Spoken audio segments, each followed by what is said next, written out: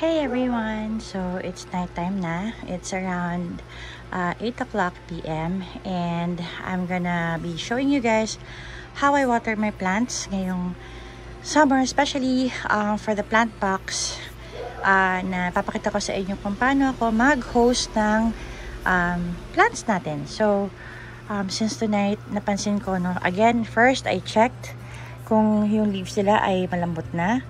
Ayan, nag-wrinkle na siya. So, pwede nang silang tubigan. I also noticed that they have drastically lost a lot of plumpness, if that is a term. Mapapansin nyo yan sa mga halaman nyo, no? Or you will feel that when you touch them, they're very soft and pliable. So, yung leaves, no, nagagalaw nyo ng ganyan like that. So, that is a surefire indication that they are already very thirsty. And then I will also check if there are plants that will be showing or are showing signs of sunburn. Kasi kapag na-sunburn ang plants, hindi ko sila tutubigan. Because sunburn plants are generally or technically weaker during this time, no? So if they're sunburned, they are weak and they might not be able to, or they might go into forced dormancy or will stop drinking from their roots. So once we have checked them all, then we can start watering our plants ng full soaking. So ito, hindi ko sila tinabigan. I did not water them for a good 1 week and a half. So let's start with this one. Ayan, so I'm using my shower setting here, there. So I can just shower. Ayan, there. Full shower na yan. Until the water drips from the bottom of the pot. Ayan, nakikita ba? Okay, here sa side.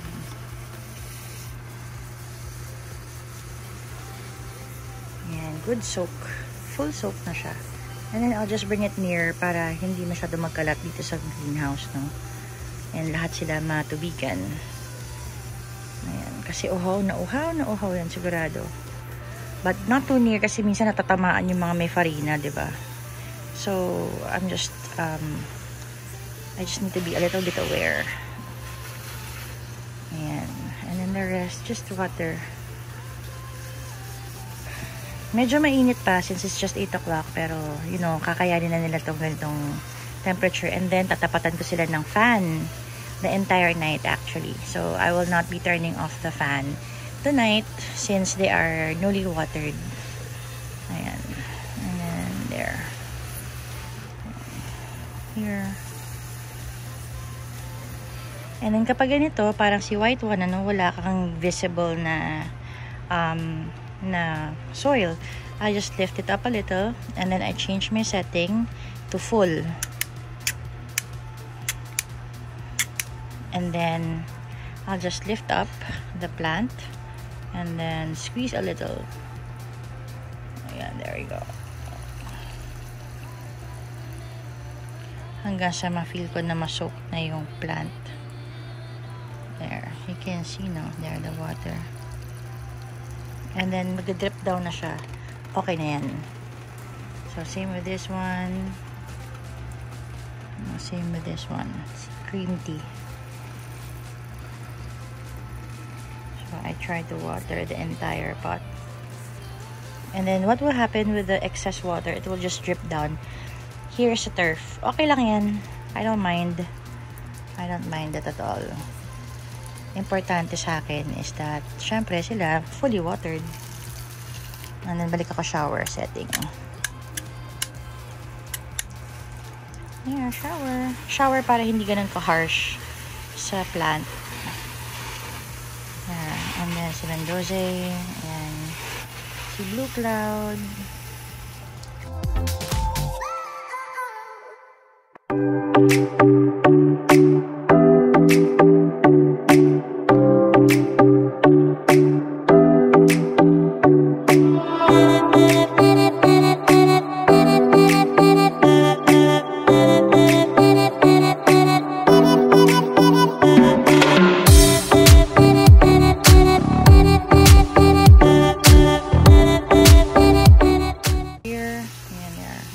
regular watering.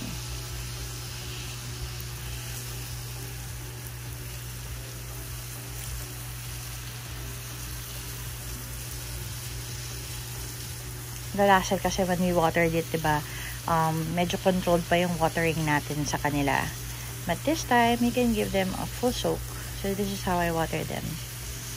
Siyempre, hindi ko nahihintay mag-drip down yung water niya, diba? Kasi nga, sobrang lalim nito.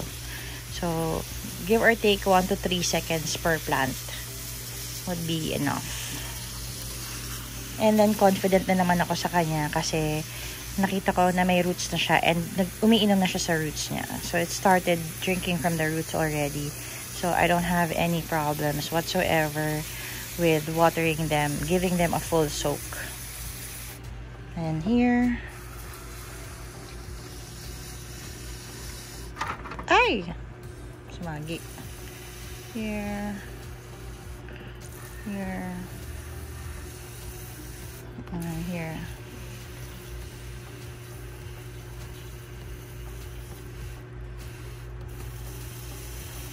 May bashful na laging uhaw. Ayan. Si Kili. Yeah. Darly Sunshine lang naman yan eh. And Mendoza. And si Rosea. Banana Pretty. Let me show you guys what this one. This one is 1 month old. Ayan. And you can already see, no, that there are roots here. And here, there. You can see, no, there are tiny roots here already sa bandang bottom part, and you can see how deep the pot is. But this one has not received full watering yet. You can see, no, the active roots are there. It's white. Ayan, no, look. See that? So now I can say na pwede na siyang i-full water. So, first time niya mag-full water today after 1 month. But, you can see na hindi pa siya aggressively na you can really say na, oy, established na yan.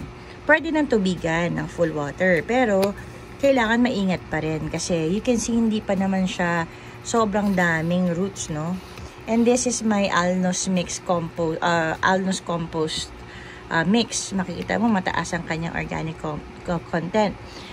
Considering sa sobrang sa richness ng soil niya, dapat marami na tong ugat. Pero since yun nga, you know, succulents, they don't grow roots that fast talaga na malalaki, matataba. And these little ones, these tiny roots are still very sensitive. Yeah. So you still have to be careful with watering them. That's why I do not consider 1 month old plants to be established. When we water, even if we just use a shower setting here, like that, yan, we will do a full soak. Yan, there. You can see how long it will take for the water to go down to the bottom.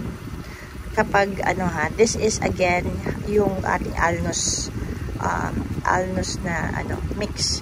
You can see may water retention siya dito, no? So, technically, hindi siya ganun kagandang soil mix compared to like ginagamit ko sa cultured soil, no, na talagang pag tinaniman mo, nilagyan mo ng lupa ng cultured soil, talagang labas agad yung tubig. Ito, it will take a while before the pot gets fully drenched.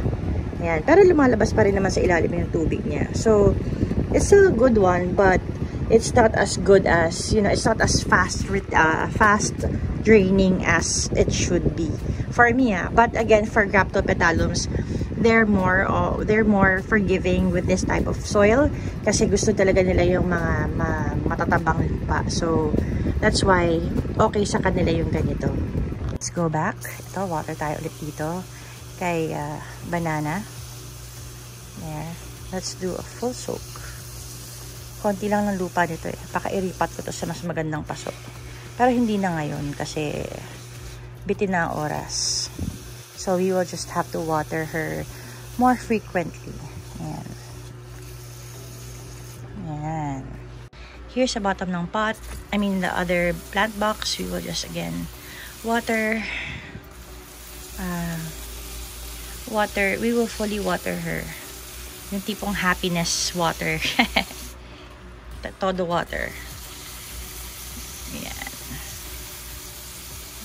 Even yung aking pink butterfly, no, really pretty ngayon, ha.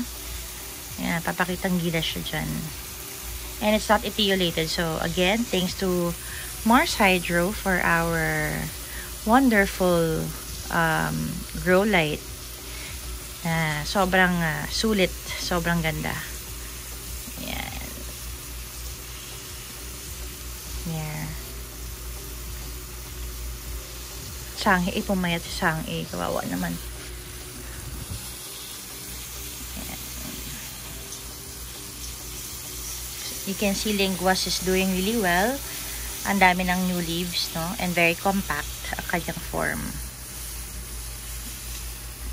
And then Opuntia. There we go.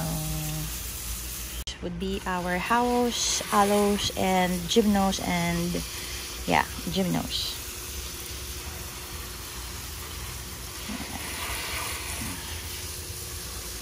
Dito pero pas gilid. And then Aloes, Panda plant, Ferdinand.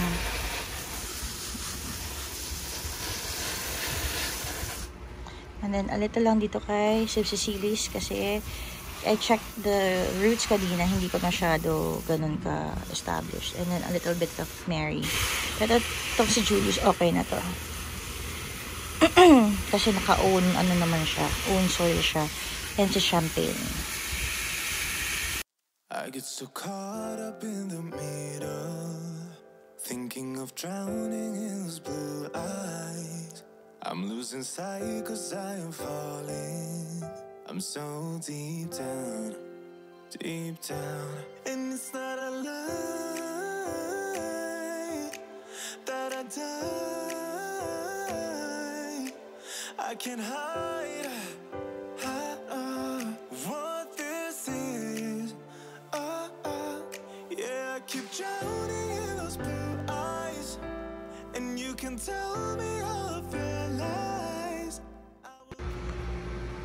So hopefully the fan will help them not go dormant or, you know, have a hard time, and make them comfortable at least. So again, that's it for tonight, and I hope you enjoyed watching. And I hope you get the courage to water your plants this summer season. Huwag natin katakutan masyado yung tubig. You know, just make sure that they're really, really dry and really, really thirsty when you water them so that they won't baka magkaroon ng root rot, no? So, yep, that's it, guys. And I'll see you guys on the next video. So, always choose to be kind, everyone. Bye! Hearts is not a lie. I will put out all of the fire. We stumble and fall, and it's not a lie that I die. I can't hide what this is.